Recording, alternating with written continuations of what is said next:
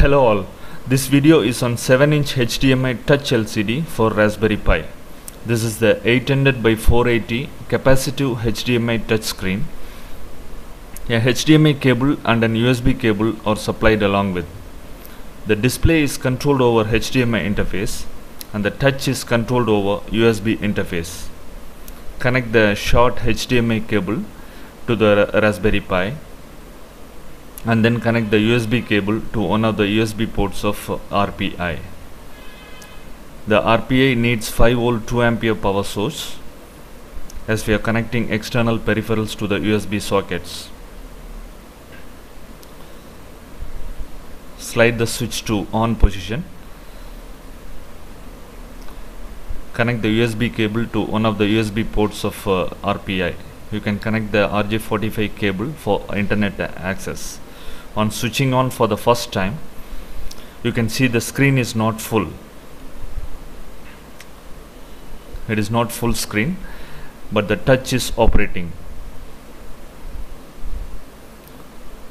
To enable full screen, switch off the power, remove the SD card and then plug into PC using card reader.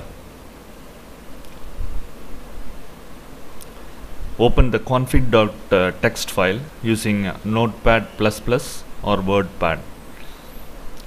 Scroll down to the end, append these lines to the end. Max USB current is set to 1 to enable USB socket power of Pi to 1.2 amps. HDMI group is set to 2 for monitor support. For creating custom HDMI modes, set the HDMI mode to 87 and then define the CVT, coordinated video timings.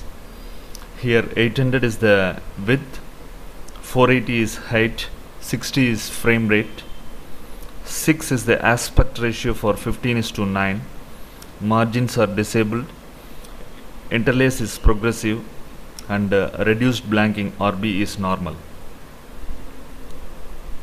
Append these lines to the end of config.txt file and then click on save. Now remove the SD card and then place it on the Raspberry Pi and power it on. Now you can see the screen is full, but the touch response has degraded. The touch response is not perfect. To correct this, we have to install the driver. The drivers are same for 5-inch HDMI LCD as well as 7-inch HDMI LCD. Visit the Waveshare website and scroll down to the bottom. Under driver, you can see the LCD-show driver. This is the tar file.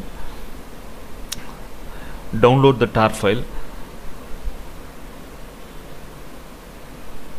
By default, it is downloaded to the root downloads folder. Using file manager, copy this folder to home Pi downloads.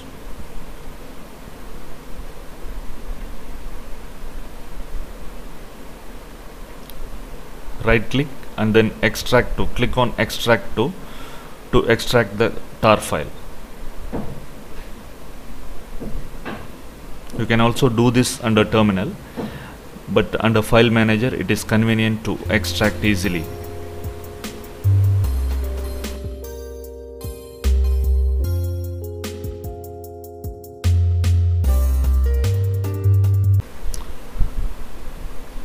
Now open the terminal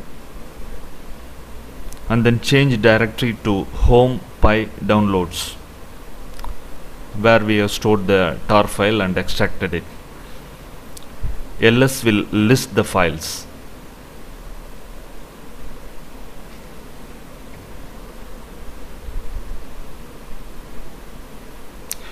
Here you can see the LCD-show folder.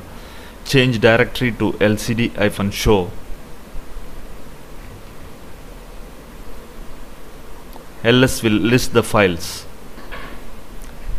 LCD-show is the driver to be installed.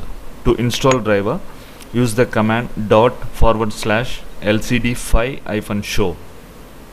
Immediately Pi will reboot.